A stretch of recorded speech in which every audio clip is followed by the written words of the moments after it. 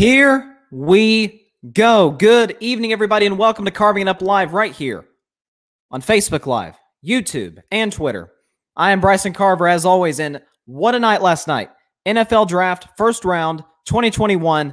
It felt somewhat normal again. You had a lot of fans there, right? You had the commissioner of the NFL, Roger Goodell, announcing the picks from the stage. You had fans on his couch from his basement. You had all kinds of draft surprises, which I'll obviously get into in just a second.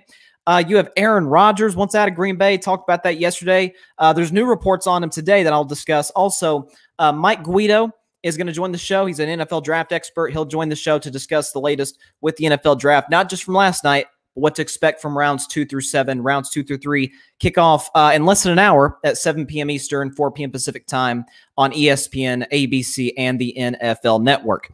So let's start with the first shocker of the draft, right? Everybody knew Trevor Lawrence was going to Jacksonville. We knew that since the season concluded. Everybody has known for about a month or so that Zach Wilson was going to the New York Jets. So there was no surprises there. We get to number 3, okay? And I have said, swear to y'all, it feels like since the national championship concluded, Alabama destroys Ohio State. Mac Jones plays unbelievable. He was excellent. He was excellent all season long. 41 touchdowns, 4 interceptions. And I'm just, after that game, I know everybody was real high on Mac Jones. And I'm like, hold on here. Hold on. This is your prototypical Alabama SEC quarterback going into the league, getting overhyped. We're talking about a guy who's immobile, average arm, under pressure is terrible. Look at the tape. They showed the tape last night on ESPN. Go look it up for yourself. It's not great. And we had heard for a week, 2 weeks maybe, that the San Francisco 49ers, they were going to take Mac Jones. That was the reports coming out from multiple trusted sources. Ian Rappaport, Adam Schefter, everybody.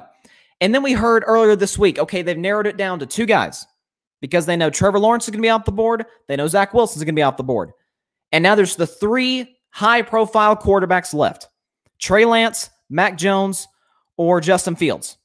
And Justin Fields was out in San Francisco, so it came down to Trey Lance, Mac Jones. And we had heard for a while it's going to be Mac Jones. Kyle Shanahan likes Mac Jones. John Lynch likes Trey Lance. And last night I was actually on another show. My good buddy Ryan Flowers from Clutch Sports Talk was on a live stream with him, among other great guests. Had a great time last night breaking down the draft live. It was a great time. But it gets to the 3 pick, and I'm thinking, yeah, they're going to take Mac Jones. There's no way I would do it. There's no way. But they're going to take Mac Jones. And Roger Goodell says with the 3rd pick in the 2021 NFL Draft, the San Francisco 49ers select Trey Lance. And I just fell back. I'm like, hold on. I can't believe this. And I was obviously happily shocked because I have great respect for John Lynch, the general manager, who's done an excellent job of putting this team together. They've been a great drafting team, not just in the first round, but beyond the first round since he took over as the general manager of the 49ers. Kyle Shanahan, when he's had a healthy quarterback, the one season he did have a healthy quarterback, they went to the Super Bowl. And that healthy quarterback wasn't a superstar. It was Jimmy Garoppolo. And when you hear for the last couple weeks, oh, it's Mac. Mac Jones is the guaranteed. I'm thinking, what happened? Hold on. You're Kyle Shanahan. You're one of the better offensive coaches we have in the NFL. Why do you want Mac Jones? And they take Trey Lance. And it turns out that John Lynch, Kyle Shanahan, they had a press conference about an hour or so after they made the pick. And Kyle Shanahan said, basically, once we traded up to get that 3rd overall pick, they traded up all the way from number 12. They're the 12th overall pick. They trade all the way up to 3. And Shanahan says, basically, once we did that, there's this media narrative, there's this story that the Niners are going to take the quarterback out of Alabama. And so he basically said, we just kind of toyed around with it. We let the media have their narrative. And it turns out the scouting, also Adam Schefter reported during the draft not long after the pick was made, He tweeted that the 49ers scouting department wanted them to take Mac Jones. But last night, okay, the general manager, John Lynch, the head coach, Kyle Shanahan, talked about it. And they said, you know what? We're going with Trey Lance. And they did not tell the scouting department. The scouting department did not know that Trey Lance was going to be the future of the 49ers until they heard it from the commissioner of the NFL himself. So they pulled the rug out from under the scouting department. The head coach and the general manager did. So that's what they did. So give them credit where credit's due. But I just sit back and I say, good for San Francisco. Good for San Francisco. This is a well-run team, a great coaching staff. Again, the last time they were fully healthy, they didn't just make the Super Bowl. They dominated their way to the Super Bowl. Destroyed Minnesota. Destroyed Green Bay twice back in the regular season. In the NFC Championship game, wasn't even close. And if Jimmy Garoppolo makes, people blame Kyle Shanahan for that loss to Kansas City in the Super Bowl when they gave up a 10-point lead in the final 5 minutes or so. And my response is, Jimmy Garoppolo was put in the position to make the throw to Emmanuel Sanders, and he overshot him. And that was that. And so you get to last year, and it's just injury after injury. Garoppolo goes down. Kittle goes down. Bosa goes down. Deebo Samuel goes down. Richard Sherman goes down. I mean, it's one after another. This team was snake-bitten last year and finished a mediocre 6-10. Now, I think they need to keep Jimmy Garoppolo. I think they need to do, and I talked about it yesterday, do what the Kansas City Chiefs did in 2010. You draft a quarterback you love.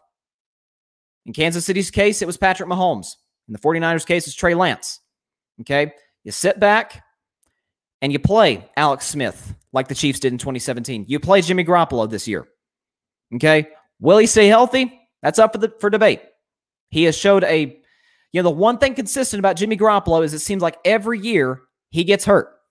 Going back to 2016, 2018, he tore his ACL, stayed healthy 2019. They got to the Super Bowl. Last year, he had ankle issues, shoulder issues. And so that was it with Jimmy Garoppolo. And so you play him out. He's a good veteran guy. As long as his team stays healthy, San Francisco's too talented to miss the playoffs. They missed the playoffs solely because of injuries last year. Let's not get that mixed up. So even in this tough division with Arizona, who got better, with Seattle, who won the division last year and seems to be keeping Russell Wilson at least for one more year, and the Los Angeles Rams, who upgraded at quarterback in Matthew Stafford. But even with all that, are you telling me the 49ers win healthy, even with Jimmy G, can't be one of the 7 best teams in the NFC next year? They will be. They're going to make the playoffs. Who knows, will they win multiple playoff games? That's up for debate. But you get Trey Lance. He sits behind Jimmy Garoppolo for a year. Okay, he learns from him. And the next year, you trade Jimmy G, you hand the franchise to Trey Lance, and he's going to do special things for you. He is. He's big. He can run. He ran for 1,100 yards his 1 year at North Dakota State. He doesn't turn the ball over. 26 touchdowns, 0 picks in his only year at North Dakota State. He's a great kid. He's got leadership intangibles that you love and you want to have in a quarterback. He's mature. Maturity is one of the biggest things that the scouting departments and everybody was talking about with Trey Lance is like, man, this kid is mature beyond his years. That's great. Okay, when you are giving your franchise to a young man, and Trey Lance is 10 days away from being 21 years old. So he's a young man.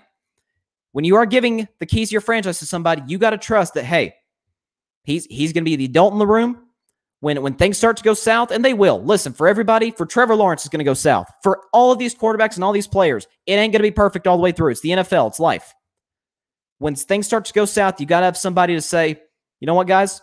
Let's rein it back in and go win some football games. Trey Lance is that guy. Not saying Mac Jones isn't, but I haven't heard about Mac Jones' leadership qualities.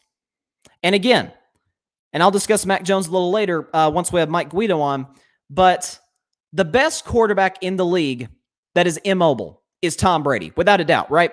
Jared Goff's inconsistent. Phillip Rivers last year was, up and down. Drew Brees was clearly on his last leg. He looked every bit of 41 years old. And Big Ben Roethlisberger looked every bit of 38 years old. So those are the quarterbacks that, big-name quarterbacks that cannot move and get outside the pocket and make plays. Tom Brady, Greatest quarterback ever. Had an unbelievable season last year. 40 touchdowns and won the Super Bowl. Went through the gauntlet of Breeze, Rodgers, and Mahomes. Under duress, under pressure.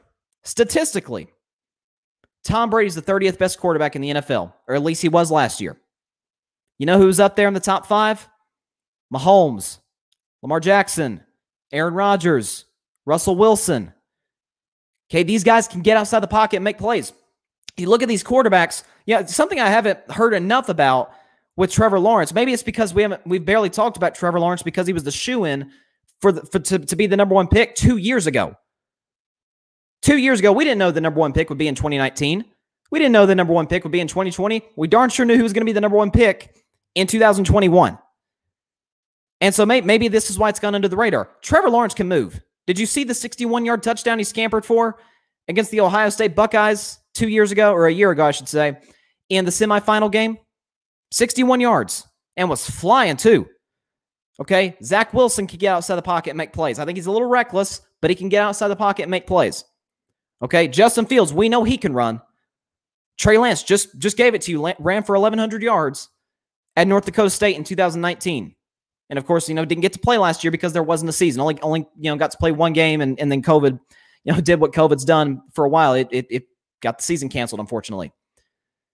And so I say, good on the 49ers. Good on the 49ers. They made the pick.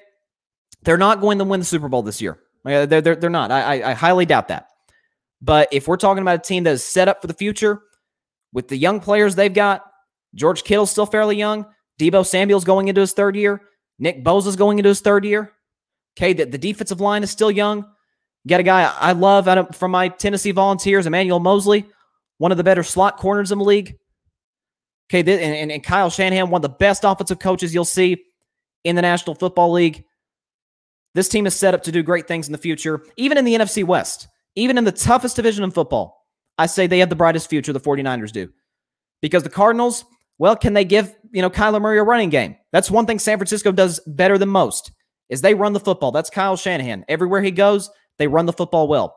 Seattle, is Russell Wilson truly happy there? Are we sure he's going to be there in the long term?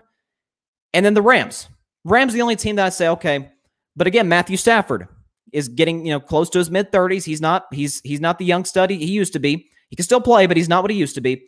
And so all that into consideration, the 49ers absolutely made the right pick, drafting Trey Lance with the 3rd overall pick. I was shocked.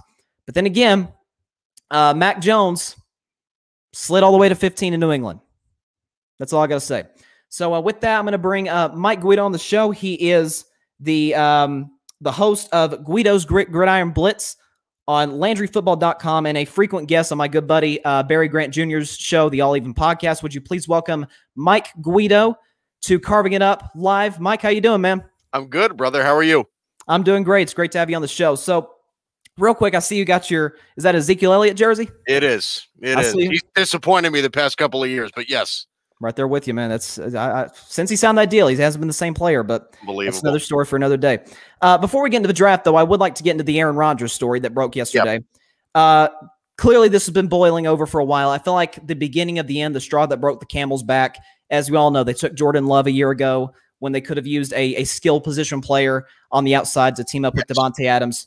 What is your reaction to the whole situation, and what's your takeaway with this Aaron Rodgers situation? Well, I think it's hard to blame Aaron Rodgers for being disgruntled because it's been like this for years, right? This is not something because the reports are all saying, oh, this is all stemming from a contract negotiation. I don't believe that. Okay. This is coming from a year or two, or maybe even a half decade's worth of listen, you've flat out refused to help me out offensively. You just have. You shouldn't have to bank on your 5th or 6th round pick to turn into something that can be productive. So I date it back to last year, right? Last year in the draft, and you and I both know this, Bryson. Last year's draft, 45 or 50 wide receivers were going to get drafted. It's such a loaded class. Green Bay didn't draft one. It's unbelievable how they just they use the assets to draft defense. They drafted about 15 offensive linemen last year in the 5th and 6th round. Like, they just refuse to get him perimeter playmakers. Even this year, Draft Elijah Moore. Draft Mhm. Terrace Marshall. Draft Rondale Moore. Draft one of these guys that can make a legitimate difference in this offense. Trade up, get Kadarius Toney or something like that. Get Rashad Bateman. Do something to please your quarterback and make it look like you're trying to give him something. So it is really hard to blame Aaron Rodgers. I also think part of this is I think Aaron Rodgers is semi losing the passion for football. And I don't know if that's because of Green Bay necessarily, but listen, he just hosted Jeopardy. Yep. His interests might have just changed. So you never know, but I think it's really tough right now to put any blame on Aaron Rodgers. Totally agree with you. You know, I talked about this yesterday, a few hours after it broke, and my thing was, you know, the Packers are an organization that historically is not aggressive. They don't go after big name free agents. They don't make big trades.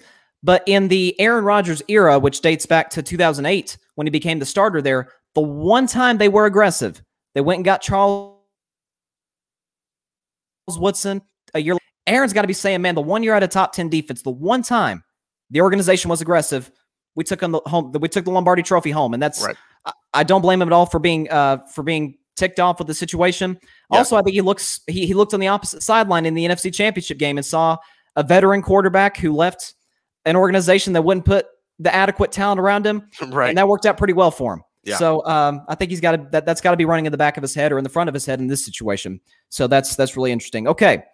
So led my show off with, obviously, the third overall pick. It was the first big shock, I think, of the draft. Trey Lance over Mac Jones. What's your reaction to it, and do you think the 49ers made the right selection? Well, first of all, I was surprised by it because I genuinely thought they were going to go Mac Jones. It seemed that Kyle Shanahan was so enamored by how smart Mac Jones was, the fact that he had pretty much memorized their playbook after their pro day. Like, it was just amazing how enamored they were with Mac Jones. However, I do think that Trey Lance was the right pick. Here's why. Kyle Shanahan's offense is very spread out. There's a lot of moving parts. It requires a lot of quarterback movement and playing off script. It requires a lot of those things. Mac Jones isn't that. Mac Jones, that's the one knock he has. He's deadly accurate from the pocket, but if you ask him to go off script, he kind of falls a little bit flat. So bringing Trey Lance in, he's a little bit more of a project, but I think he can accomplish more of what they want. But it also tells you something about San Francisco's future, right? And how they view their future. If they had drafted Mac Jones, I think you would have seen, okay, Jimmy Garoppolo's out the door. Mac Jones ready to play right now, right? Jimmy Garoppolo is going to be around for a year or even two because Trey Lance is such a young, raw prospect that hasn't played against top-tier competition too much. And again, granted, he dominated at North Dakota State against that weaker competition per se, but it is going to take time for him to develop into that. Trey Lance was QB2 for me behind Trevor Lawrence, but I agree. I thought they did end up making the right selection. And to be honest with you, it really shook up the draft because I think that changed. I think if Atlanta I think if San Francisco had taken Mac Jones, I think Atlanta would have taken Trey Lance because I think that was the guy that they were interested in. But because of that, Kyle Pitts goes to Atlanta and they completely opt out of quarterback together. So it was a lot of things that shook up last night from San Francisco taking Trey Lance. But yes, it was the right pick for me. I totally agree with you. And that's somebody else that I thought was going to trade into the top 10, and it surprised me that they didn't, was the Washington football team. Is because you've got Ryan Fitzpatrick, good veteran player, but coming off a division title when you use 4 quarterbacks, you got to be thinking, if you're Ron Rivera, man, we're a young quarterback, maybe 2 or 3 years down the road away from really being a contender, considering the defense. And they've got solid weapons on the outside with Terry McLaurin and Logan Thomas at tight end. So, no, but I agree with you. I think Trey Lance is not ready to play yet, but right there with you. I think he's the second best quarterback behind, obviously, Trevor Lawrence. Now, Mac Jones in New England, how do you think he fits in that system, considering him and Cam Newton couldn't be more different as far as their style of play at quarterback? Yeah, but Cam Newton was terrible in New England last year, and I don't think that they're going to try and recreate Cam Newton. I actually don't even think they're really trying to recreate Tom Brady, but I think they're drafting Mac Jones means that they can be more comfortable running a system that they're familiar with, right? Mac Jones is a dissector of defenses. That's what he does. He's crazy accurate. He's a surgeon. He picks apart defenses. That's what he did at Alabama. And he's an incredibly coachable kid. He's incredibly smart. And I think he has a lot of the factors that Tom Brady had, at least mentally. And I loved it when people compared Mac Jones to Tom Brady, because you're only really comparing him to Tom Brady to justify him being a first-round pick and not being athletic. So I thought that was something in itself. But Mac Jones is potentially a great fit in New England. It depends on how he takes the coaching. I think it also depends on how long Josh McDaniels is there. I also think that it depends on the things that they build around him. We all know that New England can't put perimeter players. They're terrible at drafting perimeter skill position players. So I think a lot of factors go into it, but on the surface right now, it looks like Mac Jones would be a pretty good fit in New England right now. Maybe he is, but I think, and I talked about it earlier in the show, and I've talked about it for, the few months leading to the draft.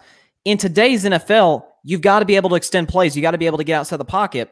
We see Trevor Lawrence can do that. Zach Wilson can do that.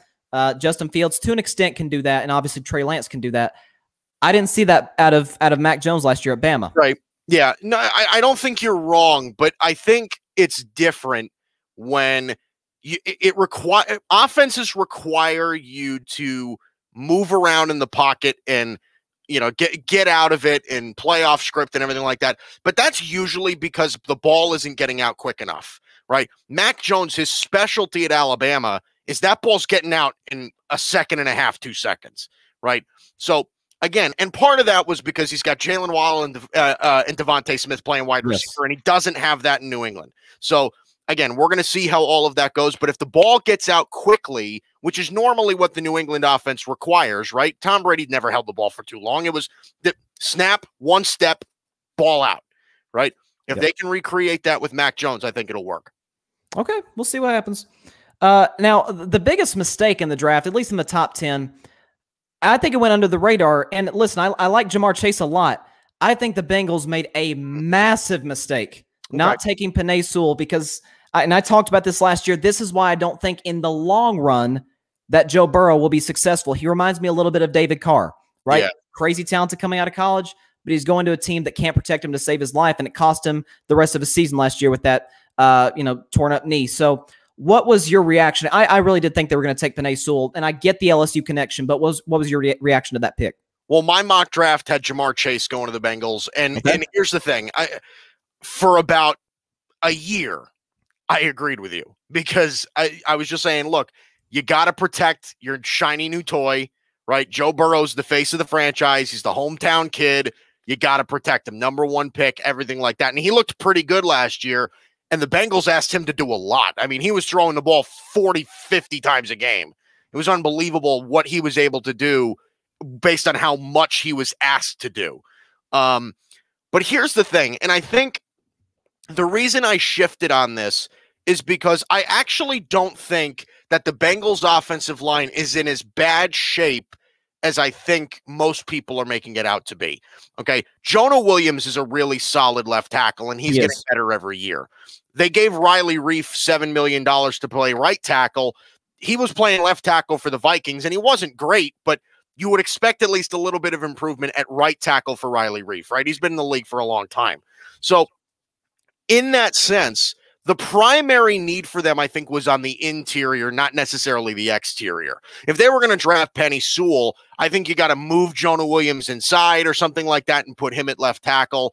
But I'm not sure they really wanted to do that. They looked at Jamar Chase and they said, okay, he caught 20 touchdowns with Joe Burrow at LSU. Outstanding. So, if the ball's going to get out quick, right? And I said this before about Mac Jones. If the ball is going to get out quick, and you've got Jamar Chase, you've got Tyler Boyd, T. Higgins, you got Joe Mixon in the backfield, I think you can provide him enough weapons. And again, this is a deep offensive line class that doesn't get a lot of credit. You can still land somebody like Landon Dickerson or Creed Humphrey or Wyatt Davis on the inside. And even if you wanted to go tackle and you wanted to move guys around, you still got guys like Samuel Cosme and Tevin Jenkins available in the second round. I mean, you're going to have a lot of guys that are available to you. So I don't think that the Bengals are really skimping out on offensive line. I think they just saw the opportunity to grab Jamar Chase. They see, okay, that relationship is going to be really electric, and they just felt they needed to take advantage of it. So I don't think it was necessarily a mistake. It's a bold move, but I don't necessarily think it was a mistake. Yeah, and I get that. I also, someone else he reminds me of, and I don't think he's as talented as this guy, but a guy who's out of the league now, unfortunately, Andrew Luck. The Colts, year in and year out, they added more and more weapons. T.Y. Hilton, Reggie Wayne came on towards the end. Shiny new toys for their franchise quarterback, but the offensive line was hot garbage on the 4th of July, and that cost him, his career. Yeah, and we'll see what they do today and see Yes. if they can improve in some sort of sense just to get more guys that can protect him. Because again, if they go and say, okay, we're going to take a corner in the second round, I'm going to be like, okay, then you shouldn't have taken Jamar Chase. It's a lot of it is dependent on what they do in these next couple of rounds to really solidify that offensive line so they can make sure that Joe Burrow's healthy for next year. Yeah, I see what you're saying there. So now the two best defensive players in the draft actually went, from pick 9 to pick 12. Pat Surtain to the Denver Broncos, which as a fellow Dallas Cowboys fan broke my heart. But my heart, yeah. If it wasn't going to be Surtain, I'm thrilled to take Micah Parsons. When you see what he did at Penn State, what was your reaction, and how do you think both guys fit into the systems in Denver and Dallas, respectively? So I'll start with Dallas first, because I think that move was a little bit more interesting because it involved the trade. And honestly, Dallas, when they were sitting at the 10th pick, I think that was a sporadic, well, screw it, we're trading out. I think there was that sort of mentality going through it because all of the guys they wanted were gone. J.C. Horn was gone. Surtain was gone. Sewell was gone. Kyle Pitts was gone. Everybody that they wanted was off the board. So they were saying, okay, we need time to gather our thoughts. What are we going to do? So I actually think, and I've come around to it, because at the beginning of it, I was just like, I don't love it. I don't hate it. But the reality is, and what's the goal of the draft, Bryson? It's usually just to get really good football players, right? Mm-hmm. Micah Parsons is a really good football player. He is. He's going to pound for pound, more than likely, he was the best defensive player in the whole draft, right? Just so explosive. The guy runs a 4.36 40, and he's 250 pounds. Like, it's just, the guy's ridiculous. Unbelievable as a freakish athlete. Micah Parsons could legitimately change that defense. And the reason I'm saying that is because most people, when they look at the draft, they look at so heavily the positional need. I think that people need to get past that. People need to move forward from the positional need, because the positional need for Dallas and Micah Parsons is a little awkward because you have Leighton Vander Esch and Jalen Smith at linebacker, and they're both pretty good. So it makes sense to Leighton Vander Esch if he gets hurt. Okay, you have Micah Parsons there to take the spot. I think it's more than that. Dan Quinn's running this defense now. Micah Parsons is going to find a spot on the field and make an impact, whether it's as an edge rusher, whether it's at a guy who just roams at the second level, whether he commands blitz packages or anything like that.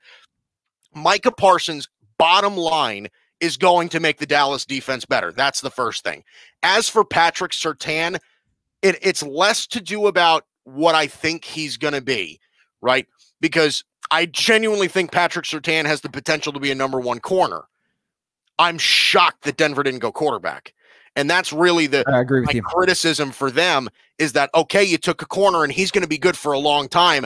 But first of all, they already have a really good corner group. Kyle Fuller, Ronald Darby, Ojemudia, Bryce Callahan. Those are good corners. And I know you got some guys on 1-year deals, but those are good corners that you can easily bring back and solidify that group.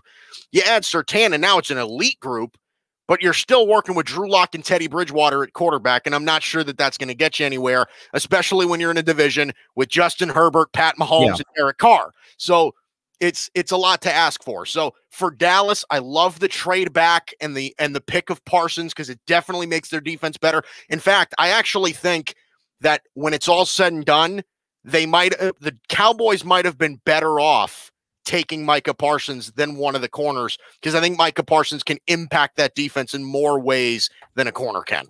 Right. And on the part of Dallas, I think, a lot of Cowboys fans, they want a Kyle Pitts, and look, I get it. He would make the offense unguardable. I mean, you got just weapons all over the place. Yeah. But my thing was, but that, great offense can't score 50 points a game. I mean, the defense was Yeah. Just abysmal. It's terrible. And I get it. That was a different defensive coordinator who had no business being there. But it came down to me to Surtain and Micah Parsons. And if you had to get Micah Parsons in this way to get an extra third-round pick, I think that does work out well for Dallas because, look, they didn't need Devontae Smith. I think that trade works for both Philly and Dallas, possibly more so with Dallas in the end. Purposely screwed over the Giants, Bryson.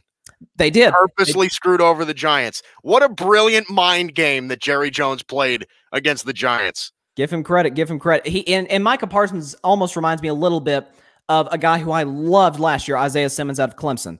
Yes. Kind of positionless and can you can put him anywhere. And like you said, with the defensive scheme of Dan Quinn, I think he'll be an instant impact player and a great player for Dallas for years to come. Yeah, Micah Parsons is almost like the opposite of Isaiah, and I don't mean that as in like they're opposite players, but they come from opposite backgrounds, meaning they're futures at the linebacker position. I'm going to put quotes around that because they're going to be I think they're guys that are going to play all over.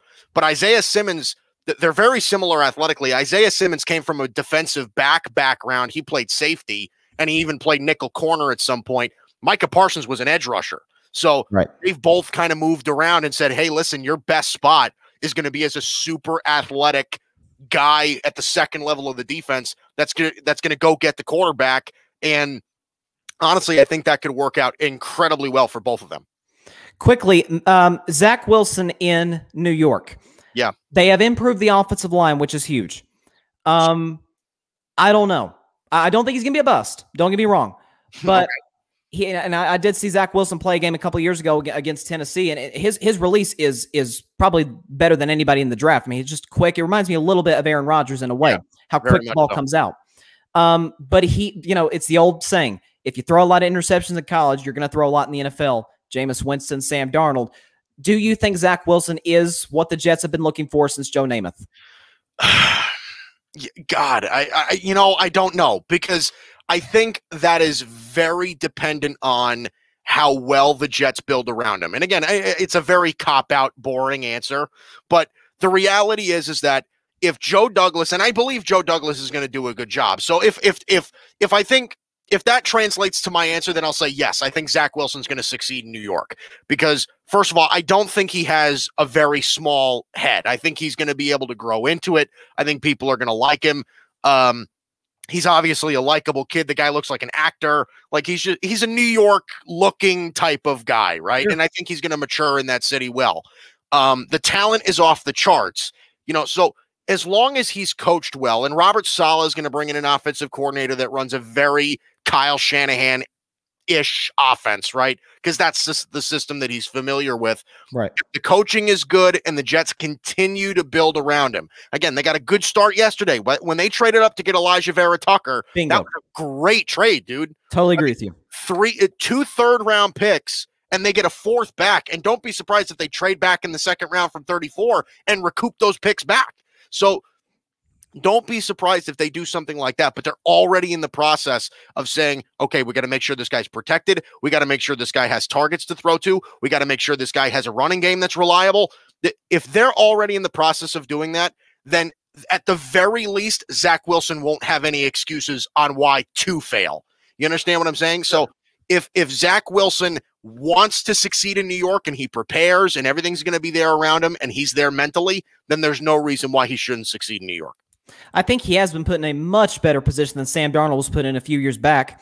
You look at coaching, you look at offensive line, skill position players. Yeah. Defensively, again, we know what Robert Saleh did in San Francisco, so you would think that they would improve on that side of the football. Yes. Now, final question tonight, rounds 2 through 3 of the NFL draft kicks off in about 30 minutes or so. Who are the key guys for you, and what do you anticipate happening starting in half an hour? Well, I think that they're going to go pretty early, but I am very, very curious on what's going to happen with Jeremiah Owusu-Koramoah out of Notre Dame. Yes. Okay. There were people that had him as a top 15 player overall, and it's not even like we had it was Micah Parsons, and then there was nobody left. Jamin Davis got taken over him. Peyton Turner got taken over him. Like it really makes you wonder, guys like Jason Owe and Joe Tryon were taken over him. So it's very interesting to see where he ends up tonight. I'm also very curious on people like Trayvon Moehrig or guys like Tevin Jenkins, some of these top guys. I will say this, though. It's not necessarily a diamond in the rough because I think he's a better player than I think most people expect him to be. But whoever drafts Pat Freiermuth out of Penn State, the tight end, he's good, is going to get a gem. That guy can block. He's a great receiver. He's a tough kid. I think whoever gets Pat Freiermuth tonight, maybe it's us, maybe the next Jason Witten. Hey, they're going to be getting something really, really good. Boy, forgetting the next Jason Witten, man. Here we go. Mike Guido from Guido's Gridiron Blitz joining the show. Hope to have you on sometime again in the future, man. Thank you for coming on. Of course. We'll talk to you. That was Mike Guido from Guido's Gridiron Blitz on Landry.com. Let me, did I say that right? LandryFootball.com. I apologize. So, yeah, I think we're in for an outstanding NFL draft in the next 6 rounds. Listen, first round gets all the publicity as it should, but listen, like you mentioned, diamond in the roughs, they're found, in spurts in rounds 2 through 3 because we know these guys can play, but especially 4 through 7 tomorrow. Listen, some of the best players of all time have been drafted late rounds. Some of the best players ever went undrafted. So you just got to go pick by pick by pick. And I'm looking forward to it. So let me transition now to Aaron Rodgers. Now, of course, we discussed Aaron Rodgers a little bit. Aaron Rodgers, according to we got 2 big stories from arguably the 2 best insiders with the NFL in Ian Rappaport from the NFL Network and in Adam Schefter from ESPN. Now, first of all, according to Adam Schefter, he has told his Packers teammates that he does not plan on returning. Now, that is significant because it's different from Deshaun Watson and Russell Wilson. Again, we don't know if they told their teammates that they're done. But we never got a report, hey, Deshaun told his Texans teammates he's out of Houston. Russell Wilson told his teammates in Seattle he's out. And by the way, I think Russell's situation was a whole lot different than Aaron Rodgers in that more than anything, I think he wanted more say in the organization. Whereas Rodgers, it's, give me some help. Give me some help. I'm one of the best quarterbacks of all time. And they haven't.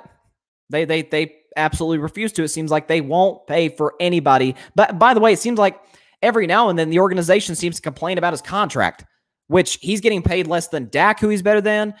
He's getting paid less than Russ. Some would make the argument he's better than Russ. More than Deshaun Watson. I think he's slightly better than Deshaun. So it's like this is one of the greatest quarterbacks ever. This is arguably the greatest thrower of the football of all time. And y'all are complaining about his contract when you won't pay anybody else. Tell me where that makes sense. But and then another report, and this one's really, really interesting to me, and stick with me. This is why. So according to Ian Rappaport, retiring is a quote serious consideration for Aaron Rodgers. Now, retiring from the NFL, and Guido talked about too, with maybe Aaron Rodgers is not. I see this sounds weird, but not into football as much as he was in the past. Again, I don't know if that's the case or not, but something that is significant. Who has the same agent, has had, don't know if it's past or present tense, the same agent as Aaron Rodgers? Guy by the name of Carson Palmer. Remember him? Played with the Cincinnati Bengals, #1 overall pick years back. And eventually Carson Palmer gets frustrated with the Bengals organization. He wants out. They refuse. And so what does Carson Palmer do? He retires and comes back not long later with the Oakland Raiders and then goes to the Arizona Cardinals and has success in the no risk it, no biscuit Bruce Arians style offense. So I think that's in consideration. But also, if he actually is serious about retirement, this whole Jeopardy thing was like, oh, like he actually retired to go to Jeopardy. Now, something that's really interesting as well, the only 2 MVPs, I can't remember the name of the first guy. I know the second guy was Jim Brown. Some argue the greatest running back of all time back in the 60s. Only 2 MVPs have won the award and have not returned to their team the very next season, and both guys retired. So is Aaron Rodgers going to join that group in permanent retirement from the NFL? I don't know. Is Aaron Rodgers' frustration with the Packers Or is it with the Packers and it's stolen his joy of the game away? Man, I hope that's not the case. You don't want, anybody's love for the game to be stripped from them. And I don't know if that's the case in Green Bay, but all I'm doing is speculating, just like the rest of y'all are. I mean, we're all in the same boat. We're just trying to figure out, is he actually serious about possibly hanging up his cleats? And so what I think is particularly interesting is that you have a guy who's, been obviously been the face of the franchise since 2008. And he's like, okay, I sat back and watched the Texans with Deshaun Watson. Obviously, Deshaun has more problems than the Houston Texans right now. But he sat back and saw, okay, the Texans, even before all the stuff with Deshaun came out, refused to trade him. The Seattle Seahawks, according to multiple reports, I think Peter Schrager said yesterday morning on Good Morning Football, he said the Seahawks never talk to anybody about trading for Russell Wilson. Whether that's true or not, I don't know. But the Seahawks obviously would prefer not to trade Russell Wilson. He's the best player in their franchise history, and he's still in his prime. I think they would prefer not to trade him. And Aaron Rodgers sat back and said, okay, I know the Packers are not going to trade me.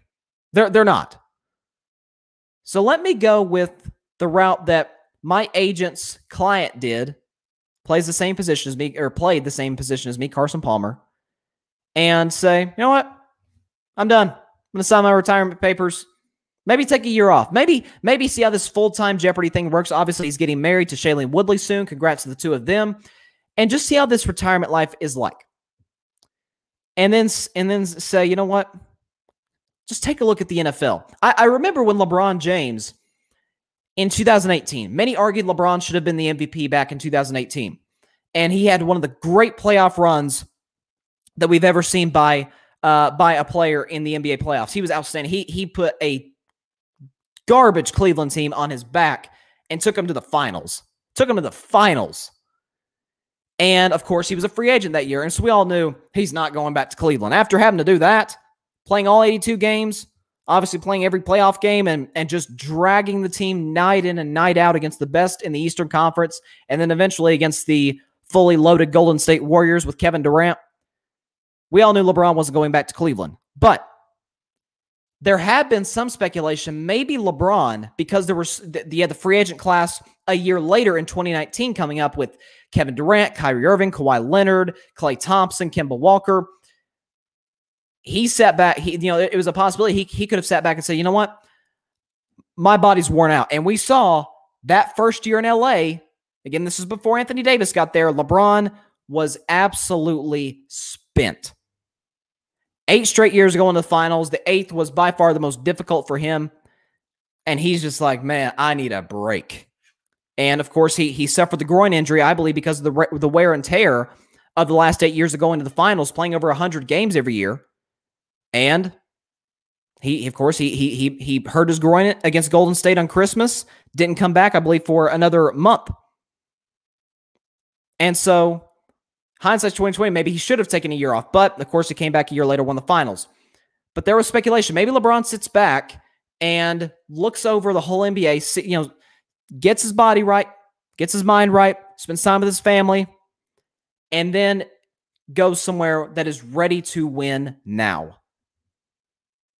And so with Aaron Rodgers, does he consider doing what it was thought to be that LeBron could do a few years back?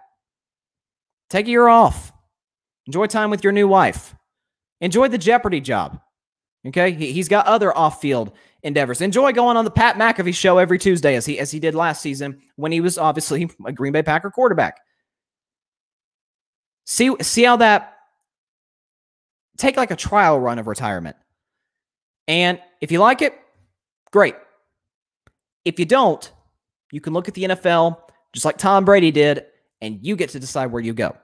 You get to decide. Look at the whole NFL. Who's ready to win now? What did Tom Brady do?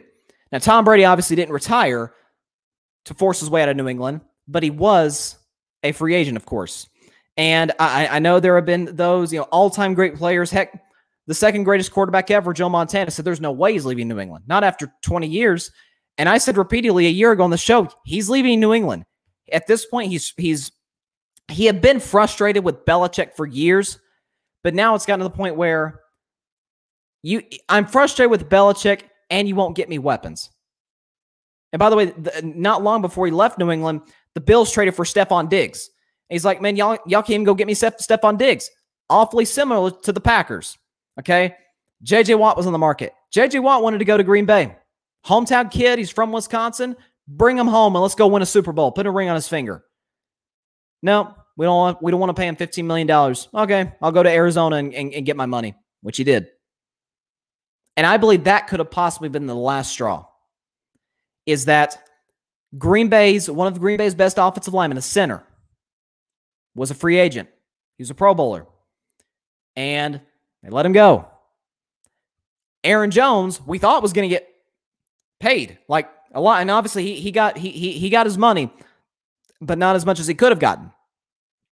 And J.J. Watt, Green Bay just lets him go. Just like they let Khalil Mack. We all thought the Raiders, Packers, they're gonna get a deal done for Khalil Mack. No, Khalil Mack gets traded to your division rival, the Chicago Bears, and immediately wins Defensive Player of the Year.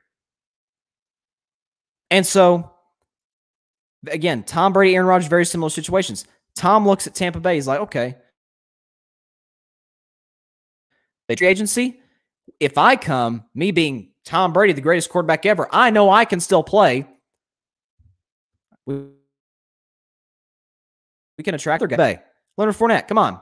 Gronk, my man. Let's go to Tampa Bay and win another Super Bowl together. That worked out pretty well for Mr. Brady, didn't it? So I think that's what Aaron Rodgers is looking at. I think there's a culmination of a lot of things. It started, of course, with the Jordan Love pick a year ago in the first round. And listen, on this show, I got to be transparent with y'all. I defended it. I was okay with the Jordan Love selection if they were going to address their, obviously outside of Devontae Adams, their lack of depth at the wide receiver position, and they didn't take a receiver the rest of the draft. Matter of fact, they took a running back in the second round, A.J. Dillon, who's good, possibly has a bright future in Green Bay, but he's going to be the backup behind Aaron Jones. So you have that. You have the J.J. Watt. They just let him go. The only reason Aaron Jones came back to Green Bay is because Green Bay got him on a discount. They let their number one center go. I believe Corey Linsley was his name. Let him go. Okay. A few years ago back, they let Khalil Mack go to Chicago in a trade when they could have easily traded for him. I mean, who are you going to draft that's better than Khalil Mack? You just had to trade a couple first-round picks, and I think a third-rounder, Chicago included, to get Khalil Mack, and they didn't do it. They play it safe. That's Green Bay's brand. They play it safe. And so Rodgers is like, you know what? I'm one of the 10 greatest quarterbacks ever. I personally, Bryson Carver, I believe he's one of the 10 greatest quarterbacks ever. And Aaron probably believes he's the best quarterback ever. I want him to believe that because that's gonna drive him and motivate him to be great, just like any athlete. But he's sitting there thinking, man, I'm the greatest thrower of the football ever. And I'm stuck here in Green Bay where they won't get me any help. And then I look at Pat Mahomes in Kansas City and all the help that they put around him. And a guy like Tom Brady, they put all the help around him in Tampa Bay, and they met in the Super Bowl. Okay, I look at a guy who I have deep respect for. Aaron Rodgers has said this. He has great respect for Matthew Stafford. He goes to the Rams. They've got all kinds of talent around him. Okay, and he sits back and says, you know what? Heck, even in the division, look at the Minnesota Vikings. Stephon Diggs gets traded. What do? They draft Justin Jefferson, who had 1,400 receiving yards, the most ever by a rookie wide receiver. Green Bay does not take chances, and as the old saying goes, fortune favors the bold. And Green Bay's not bold, and it's cost them for the past decade. So, again, I don't blame Aaron Rodgers in the slightest for leaving. Matter of fact, I say good for Aaron Rodgers. But that's what I got to say there. Now, quickly, before we go, obviously, again, the NFL draft rounds 2 through 3 kicks off in about 10 minutes. So, hey, hop off the show. Of course, after we're done, we got one more topic, but hop off the show and we'll all sit down and enjoy the rest of the NFL draft tonight and tomorrow, rounds 4 through 7. Going to be like a day-long thing, like 6-7 hours. Just NFL draft. It's going to be fun. But tonight, the Los Angeles Lakers, a team that has been sputtering I mean, they have not looked good. They've lost 4 of their last 5 since Anthony Davis came back. It has looked ugly. But help is on the way, as Shannon Sharp once said back in the 90s when the Broncos were, to quote Mr. Sharp, killing the Patriots. Help is on the way. LeBron James is back. He is back tonight. It's according to the reports, as long as warmups go well, LeBron James will be back tonight for the Lakers at home tonight on NBA TV, by the way, so you can watch the game. Well, you can watch on League Pass, but it costs you money. You might as well watch on NBA TV. Point is, they play the Sacramento Kings tonight. 9 games left in the year. LeBron James is back from his ankle injury that he suffered on March 20th. And I've said repeatedly on the show, like, if LeBron, and I think my gut tells me now, because with the Nets dealing with guys sitting out and guys getting hurt, it's like they can't build any team chemistry. But, my gut tells me the Lakers are going to win the championship. But if LeBron James, with this Lakers team, they have Anthony Davis, and they've looked awful for the last 5 games. It took a comeback to beat the Orlando Magic, who is the worst team offensively in basketball. It took a comeback to beat them. That's the Lakers in 4 of the last 5 games. And so when I look at this, I say, okay, if LeBron James, and I'll repeat what I've said before. I say what I mean what I say. If LeBron James leads this Los Angeles Lakers team to the finals, especially if they get past the Clippers, and I think Clippers will find a way to screw it up at some point in the playoffs, whether against the Lakers or somebody else. It ain't if they'll lose, it's how they'll choke. That's been my motto for the Clippers this year after their 3-1 choke last year against Denver. Point is, if the Lakers get to the finals and they meet up with Kevin Durant, James Harden, Kyrie Irving, and that deep Brooklyn Nets team, and LeBron James beats them, he's the greatest player of all time. I don't care what anybody says. With all due respect to the great Michael Jordan, did Jordan ever have to beat anybody as tough as this Brooklyn team? Or that 73-9 Warriors team? Still breaks my heart. Or that 2013 Spurs team that to that point had never lost a finals under the leadership of Greg Popovich, under the veteran leadership of Tim Duncan, Manu Ginobili, Tony Parker. And LeBron in that series was outstanding. 3 of his 4 championships, I should say 3 of his 4 championships have come against the Thunder with KD, Westbrook, and Harden, the 73-9 Warriors, and the Spurs with Duncan, Parker, and Ginobili. Who did Jordan have to play that were tougher than those teams? Don't give me the Jazz. Stockton and Malone were great. That's all they had. And Jordan was outstanding in that series. And that Jazz, props to them. They weren't as good as some of these teams skill-wise. Are you kidding me? Who on that Jazz team was better than Kevin Durant? Okay, who in that Jazz team was better than Steph Curry? Or even Tim Duncan?